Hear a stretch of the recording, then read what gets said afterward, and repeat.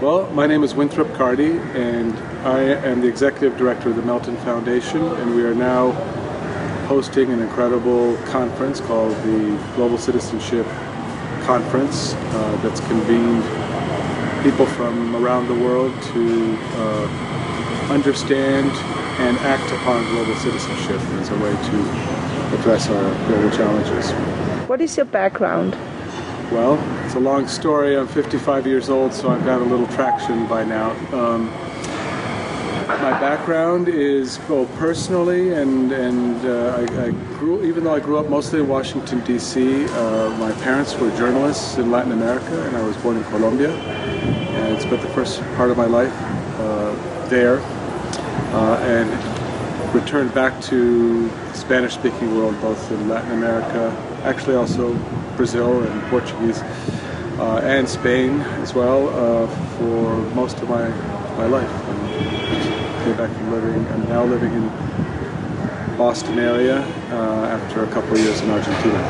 And your professional career, what did you study? Okay, so I studied political science, later graduate school in education with a focus on technology, how to leverage technology for improving education in the developing world.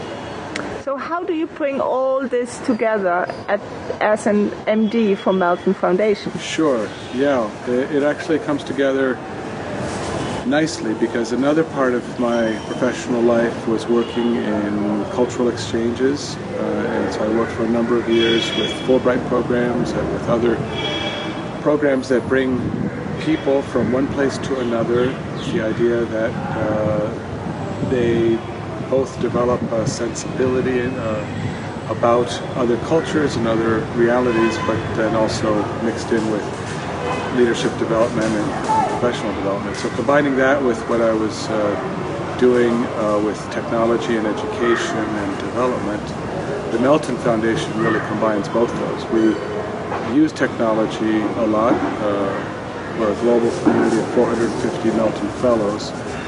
We year-round are conducting programs online, and then we convene fellows in programs face-to-face at least once a year. Fellows get together, well, not all of them, but the undergraduate fellows at least once a year, and many of the older fellows often get together in workshops, projects, and so the combination of those two elements, the exchanges and the technology for development, come together perfectly. And then, of course, the political science background. It's our goal is to promote global citizenship, meaning right now in our world, we urgently need people, particularly leaders, to understand the global dimension of the decisions and policies and practices that we have, and we're not there yet. And so we believe that global citizenship is a framework for developing that practice. What does global citizen mean for you? How would you describe global citizen? Speak up a bit. Okay. For me, to be a global citizen means that you understand our interconnectedness on a global scale, specifically local, right down to your neighborhood, your community, up to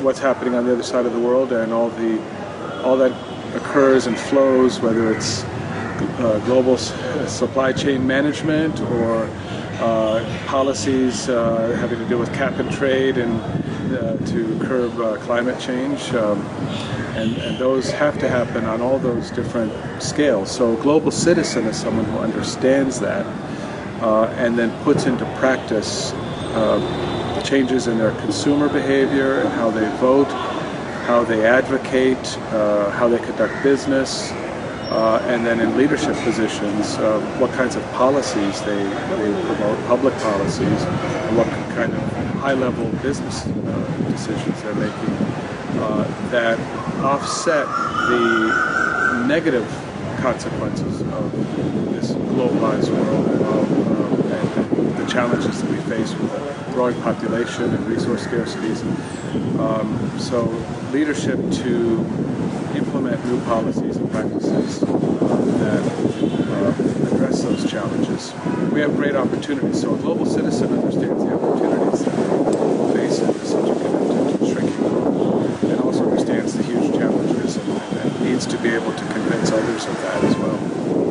It feels a lot when you hear all this. It feels a lot like a Western concept. Yeah, that's a great one.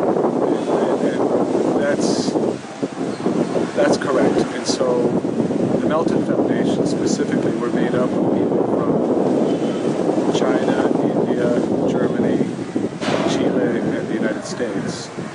And we have these discussions from those multiple viewpoints. And I'm a Westerner, so yeah, I fully acknowledge that I have my cultural baggage, my worldview is shaped by the countries where I grew up and where I live.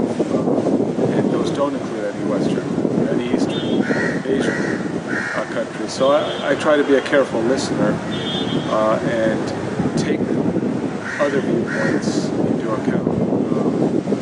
So yes, and I would actually add another dimension. It's both Western, and then we also have to look at North-South, developing, post-industrialized. That's the challenge, is how do we, when, for example, someone like me talks about curbing greenhouse gas emissions, that's a very different discussion here in India. And we have to listen and engage in that discussion here on very different terms. But we need to have that discussion. What are the biggest challenges for you? I mean, bringing all these various cultures together. I think building the trust, and so what I think is powerful about the Melton Foundation and why I'm so passionate about it is we start with people who are young. They're college students. They're 19, 20 years old, and they have really a lot of their coming of age experiences together across these cultures. So they're spending a lot of time together. They're getting to know each other and building that trust. So the number one challenge for us is enabling the opportunities for them to develop that trust, and then sustaining the network so that it's not one-off. They get together when they're 19 years old, they get together when they're 30 years old, when they're 40 years old, and they know each other. And that allows a comfort zone to be able to discuss these challenges and to be able to collaborate to address them from those multiple viewpoints. So what we say is global citizenship is a means for people to be able to collaborate across boundaries to address today's global challenges. So it's not from a Western vantage point, it's not out of Washington, D.C. or London, or even out of Beijing. It's multiple vantage points to come up with a much more global perspective on how we're going to solve these problems. So my very last question would be, what is your personal greatest takeaway from your work at Melton Foundation? Oh, great. That I'm very optimistic. I really think if we can improve communications and do it really on a people-to-people level, on a larger scale, that it is possible to come up with the kinds of entrepreneurial ideas and practices to address the challenges. So I'm actually optimism out of this. It's not an abstraction. I know it's possible to achieve great things if you bring people together. Thank you. Yeah, thank you.